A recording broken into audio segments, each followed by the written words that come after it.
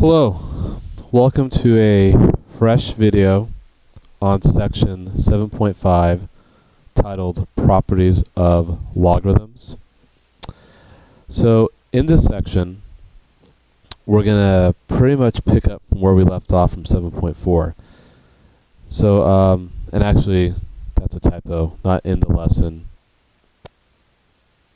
in the previous lesson. I apologize about that. I knew I was going to make a mistake somewhere, and right off the bat I made a mistake. In the previous lesson, a new concept was introduced to you called logarithms. And we talked about the core relationship from that section, which is this right here. X equals b to the y is the same exact thing as saying log base bx equals y.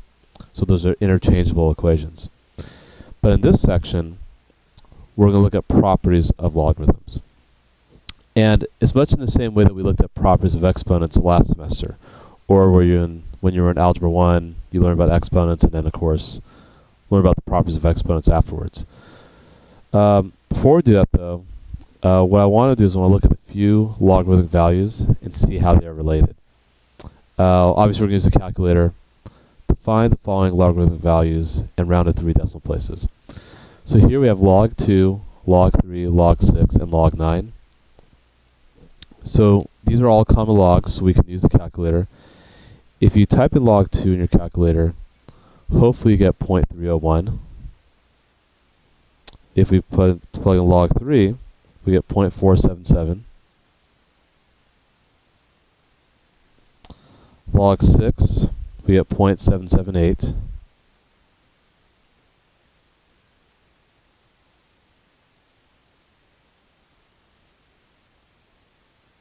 And finally log 9,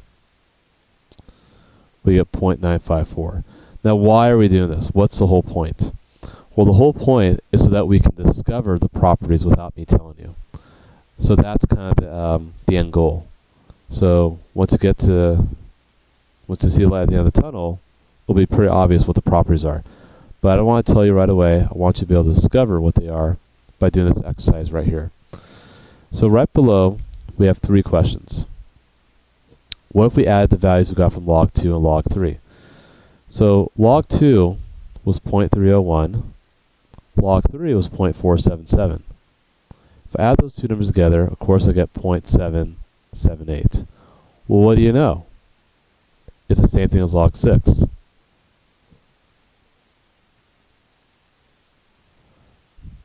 that's interesting. That means that log 2 plus log 3 equals log 6. Alright. Let's look at the next question. What if we subtracted the values of log 6 and log 3? Now log 6 is 0.778. Log 3 is 0.477.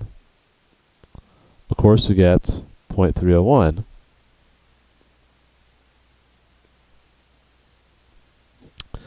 So that's the same thing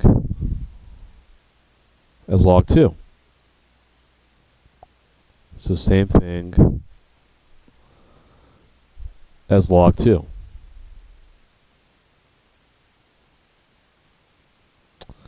So again, log 6 minus log 3 had equal log 2. And there's one more thing we're going to look at. What about multiplying the value of log 3 by 2? Well, if I do 2 times log 3, I wind up getting 2 times 0.477, which will be 0.954. Oh, well that's the same thing as log 9. Same thing as log 9. So 2 times log 3 had equaled log 9. So what does all this mean? Well, if we think about it, we know that 2 times 3 equals 6. We know 6 divided by 3 equals 2. And we know that 3 squared equals 9. So what I could do is I can actually condense these two guys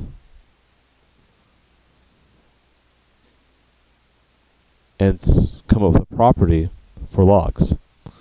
So let's go down to the next page here. So again, log 3 plus log 2 equals log 6. And of course, 6 is 3 times 2.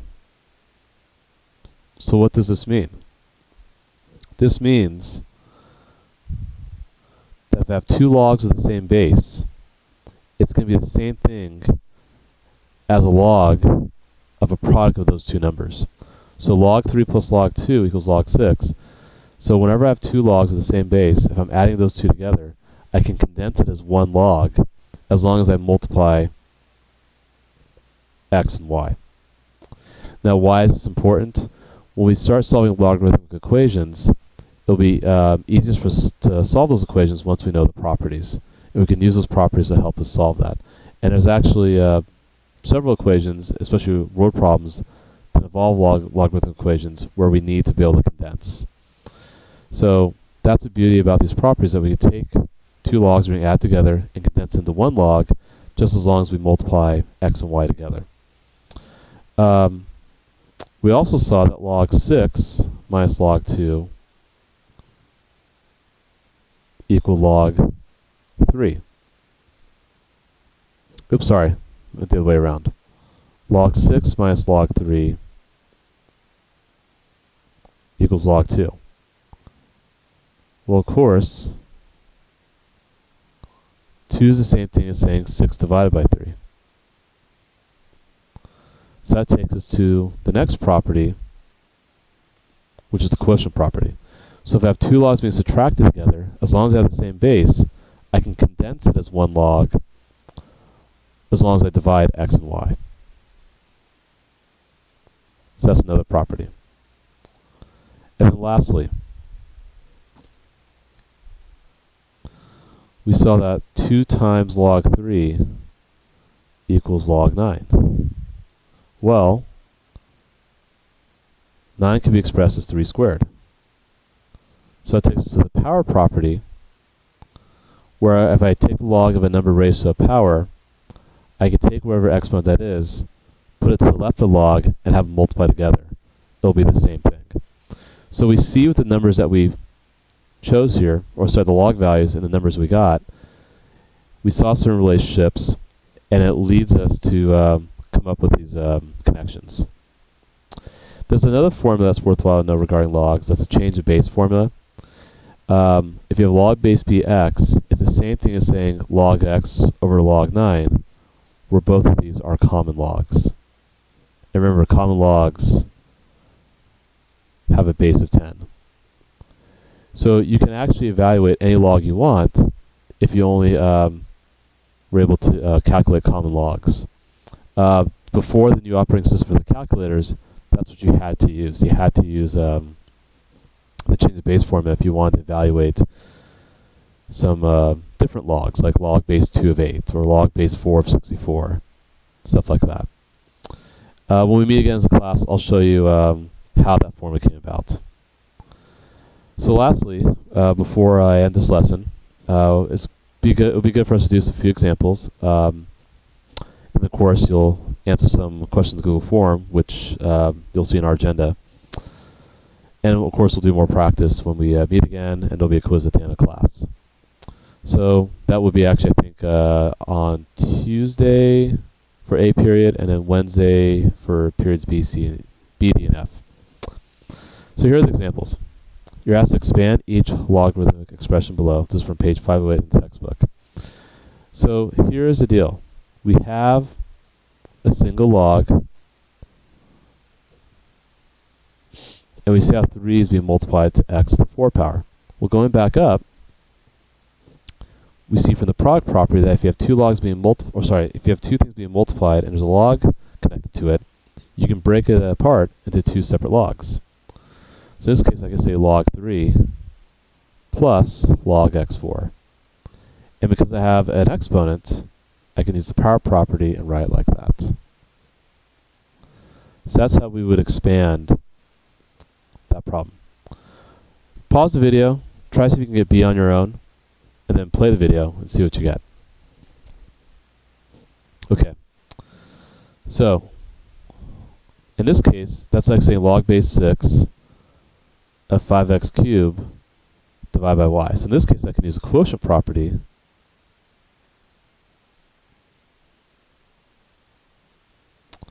and then I can continue breaking this apart.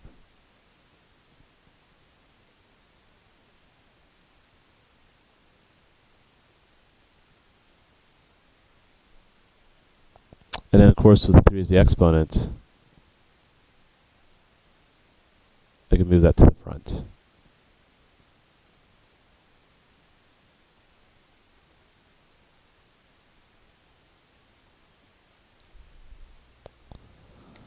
So that's how we expand those. And again, we'll have a chance to practice that in class. And then we'll see it again in 7.6 because we'll have to use these properties to solve logarithmic equations. Lastly, we're asked to condense. So condense means to make more compact, right? To make it shorter. And in fact, we want to condense each expression into a single log. So here we see log 9 plus 3 log 2 minus log 3. What I'm going to do is I'm going to roll the 3 back. That's using the power property right here. So the n can go back to get log base bx to the n power. So I have that minus log 3. And of course, that'll be log 8. There's a plus in the middle, so I can combine it as 9 times 8 using the product property. Then of course I can do log 72 minus log 3. Now I can divide these two because I'm using the quotient property. So that'll be log of 24. And we can actually confirm this in the calculator. If I go to the calculator app that I have on my PC here. So, oops, not the right place. Let's see here. So log 9. So log 9 plus 3 log 2 plus minus log 3. And if you do log 24, we get the same exact thing. So we know we did this right. Here we see ln. Who cares? As long as the bases are the same, we can condense, expand, we can combine, whatever we want to do, as long as the bases are the same. And ln, of course, is log of base e.